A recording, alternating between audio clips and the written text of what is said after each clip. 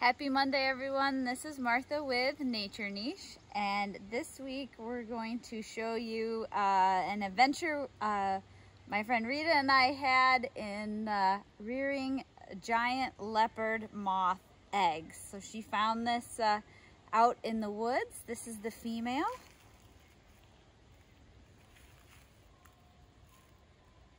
She is gorgeous, and she has been very busy laying lots of eggs.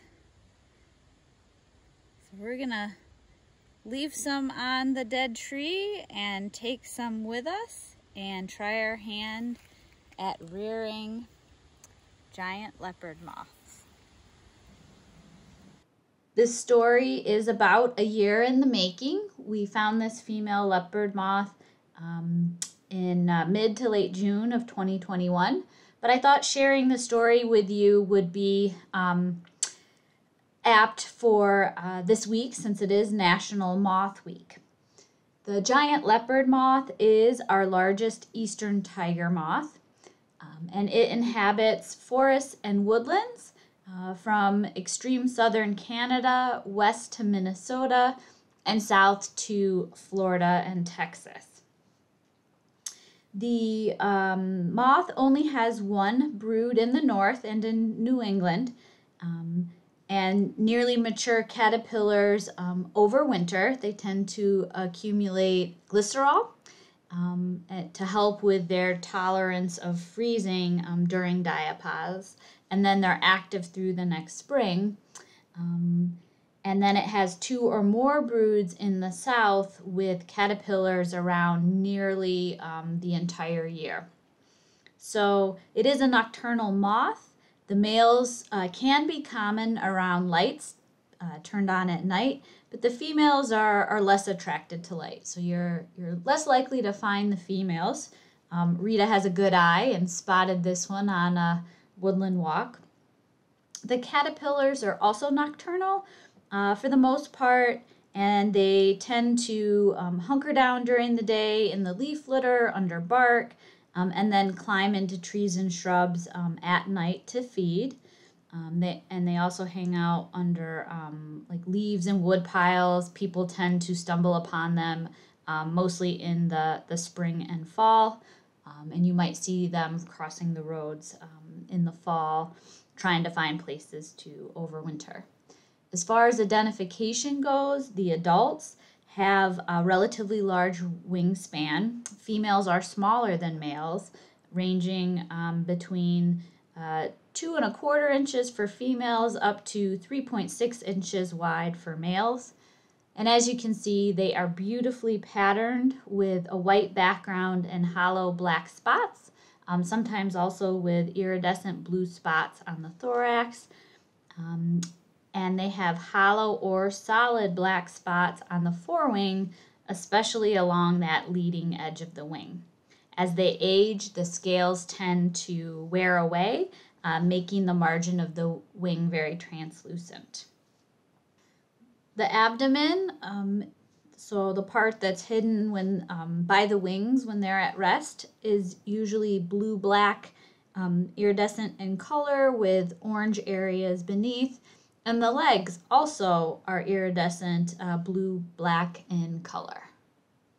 The eggs are spherical, about 0.8 millimeters in diameter, and a beautiful pearly gray color.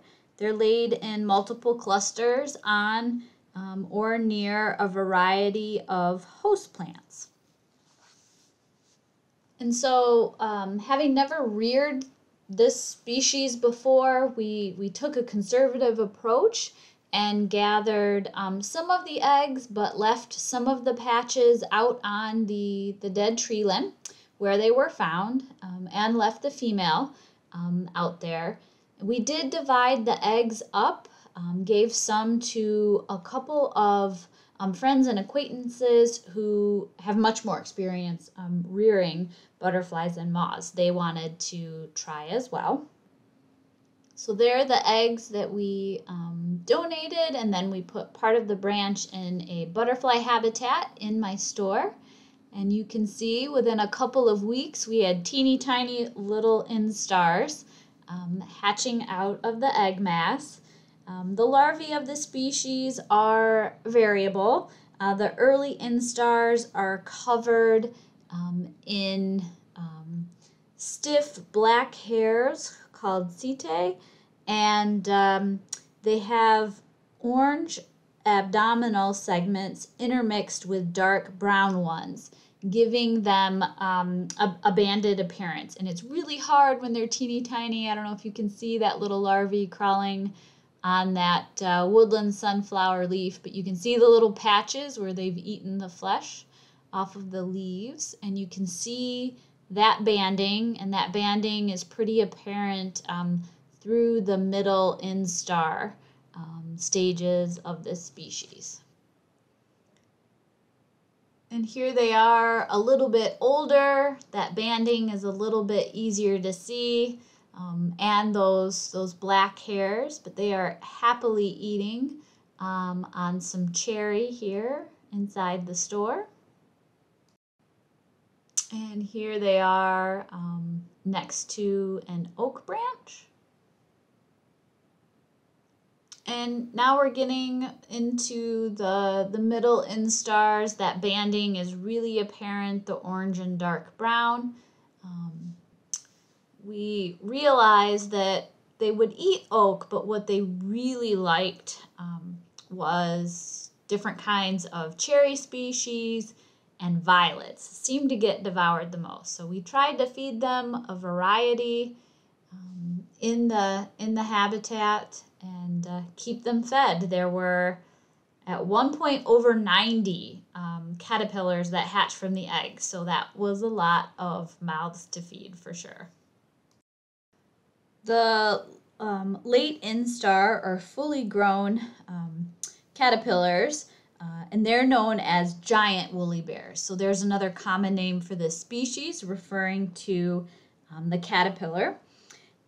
They can get about 3 inches long, and overall they're black with red or orange sphericals or spots along their side, and they have these red intersegmental bands, and those are readily visible when the caterpillars curl up into a defensive ball when disturbed. So they were in that position a lot as we were cleaning out the habitats and switching them in between those and changing out their food.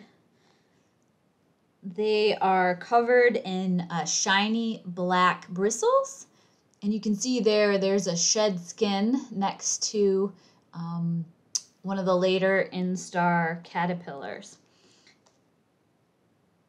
And the bristly hairs arise from raised warts.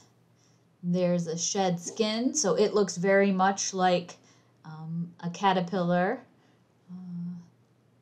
And these species don't sting, and they're less likely to cause skin reaction in folks who are sensitive to the hairy caterpillars. So here they are moving around in the habitat at the front of my store. I don't have an example of a cocoon to show you. They never made it to that point. But the cocoon and the pupae of this species is also black with reddish-brown spiracles. And it's enclosed in a yellow net-like cocoon with small amber beads where the threads intersect. As far as host plants go, giant leopard moth and giant woolly bear caterpillars in particular are broadly polyphagous. So that means they eat many different species of plants. For a review of the details about insect host plants and that relationship, check out Mondays with Martha number 67. This species consumes an array of forbs or wildflowers and woody plants, trees and shrubs. and they include cherry, dandelion, oak, plantain, cabbage, sunflower, violets, willows, maples, as well as bananas, orange and lemon trees, avocado, further south. And as I was preparing this post, I saw that they will also eat black locust and Tartarian honeysuckle. So I'm kicking myself for not finding some invasive species to have them devour as well. In general, tiger moths, of which this species is in that group, they feed briefly on a plant and then they'll move to a different species of plant. So this food mixing behavior increases the likelihood of them eating plants with toxic chemicals so that the caterpillars can sequester those chemicals for their own defense. And the caterpillars curl into a ball, and that shows off those red warning intersegmental bands, which tell predators that they are unpalatable. The spines also push outward, making it very hard to grasp these particular caterpillars. The adults, if handled, may feign death and roll over and curl up their abdomen, exposing bright colors. And they may also exude a yellow, acrid fluid to deter predators that has a very bitter taste. The adult's black and white coloration will help protect them via disruptive coloration, so it makes them hard for birds to see. They may be eaten by nocturnally active birds like whippoorwills or chuckwills widows, as well as bats.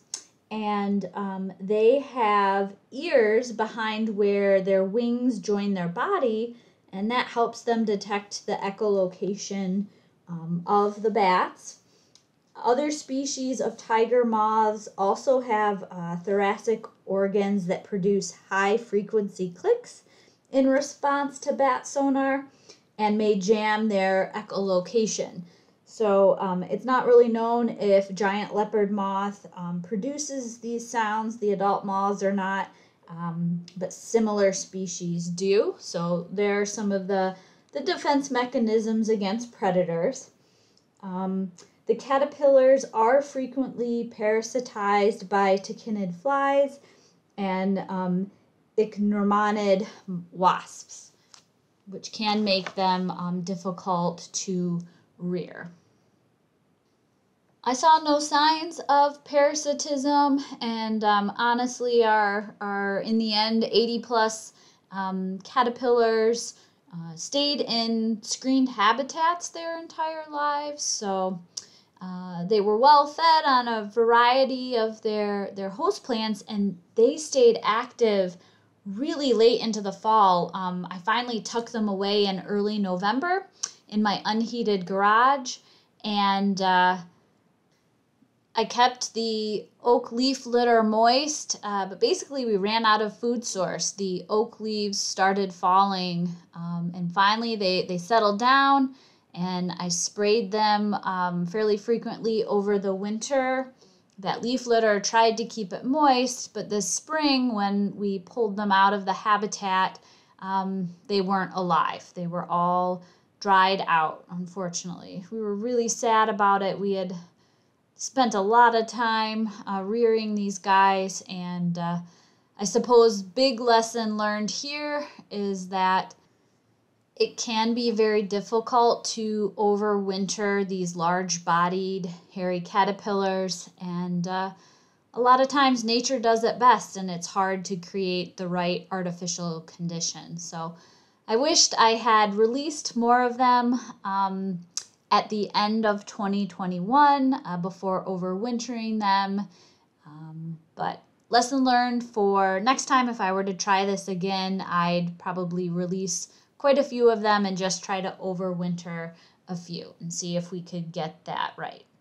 This story does have a little bit of a happy ending, though. I was getting ready for my June plant sale, and I found on one of our pallets at our store this adult leopard moth. So I think one of the caterpillars probably escaped while we were cleaning and switching habitats and refreshing food one week, and managed to hang out, go through its different instars, and survive in the landscape. So not all was lost. I was happy to see this one, and walked it back to the woods behind the store, and hope to have more leopard moths in my landscape in the future.